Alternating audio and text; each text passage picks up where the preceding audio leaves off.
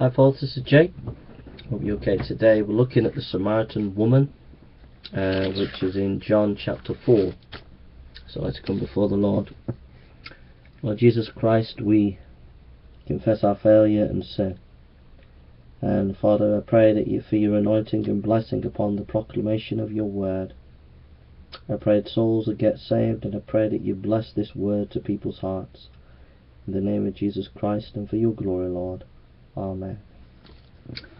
Amen. So if you'd like to turn to John chapter 4, and we'll read the passage.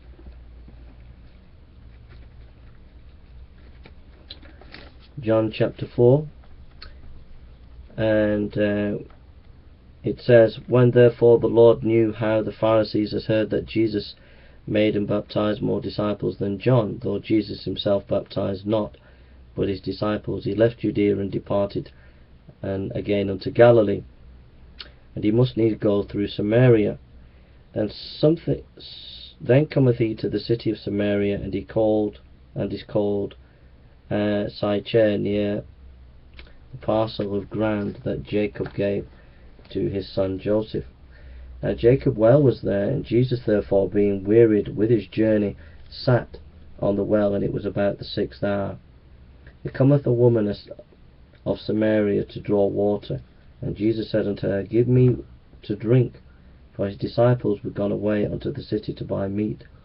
Then said the woman of Samaria unto him, How is it that thou, being a Jew, askest drink of me, which am a woman of Samaria?